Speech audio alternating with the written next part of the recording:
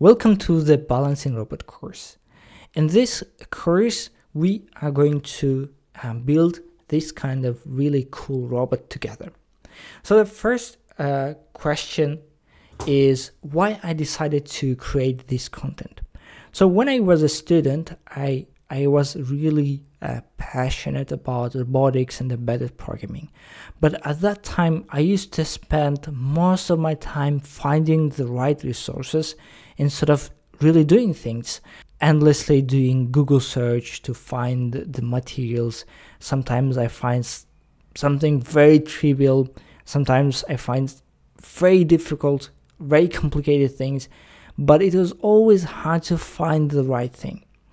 So then after many years, of course, I get a lot of experience and knowledge, and then I decided to create the content I wish I had at that time, which is detailed, with full guidance, and project based. So when you learn things, you have some meaning, like some objective you want to achieve.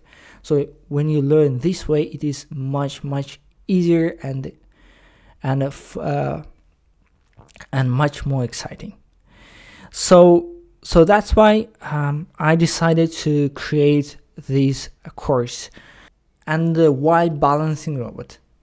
Because there are a lot of course, different projects, but for introductory level or for intermediate level, I think it's a really great project because it involves all important fields in robotics. First, of course, is embedded programming. So you have to know how to program the microcontroller. In our case, we will work with the STM32 microcontroller. So you will learn how to do the motor control, how to communicate with the IMU sensor, and the very other essential topics. And also the second thing is signal processing. Okay, once you get the IMU sensor, we have to find the tilt-tangle. And for that, we need to use different kind of filtering, like simple complementary filter, or more advanced like Kalman filter, or also we might have some moving average filter. So all these topics are really important. And the third, we have some mechanical design, mechanical engineering. Of course, here the frame is not so complicated, but your imagination is just limitation, because you can make it much more advanced, like adding new things like a 7 motor and the different things. So we have also mechanical engineering, and also the control systems. That's, I think, a really essential topic. So once you have the IMU sensor and the motors, you have to implement an algorithm to keep the balancing robot in upright position. So that's a really interesting engineering problem.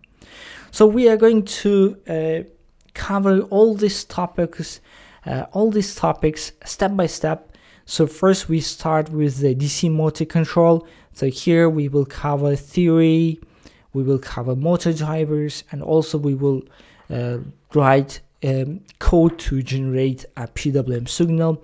So the first chapter is not only DC motor control, but also it's a lot of embedded system topics, so we can build the base to advance further. Then we will cover incremental encoders, so we can get the position and velocity. So later we will use it for the position control. And then we have really interesting and very important topic, PID Controller. So you will learn how to implement it. You will learn theory and implementation it within the microcontroller.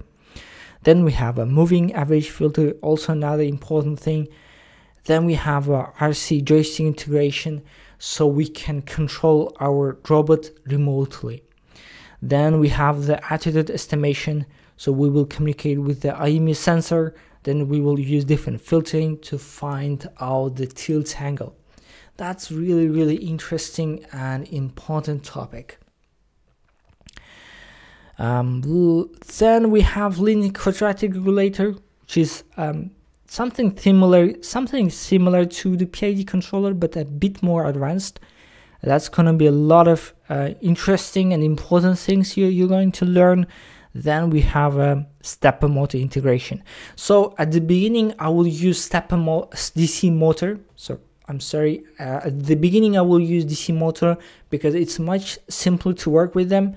But then eventually we will also use the stepper motor to build our balancing robot. And also there will be small complementary chapter about the PCB design.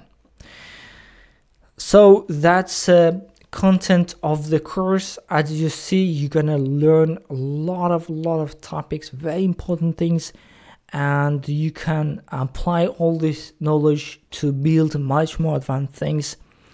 And of course I will always be in touch. So next thing, I'm going to present the hardware of the course.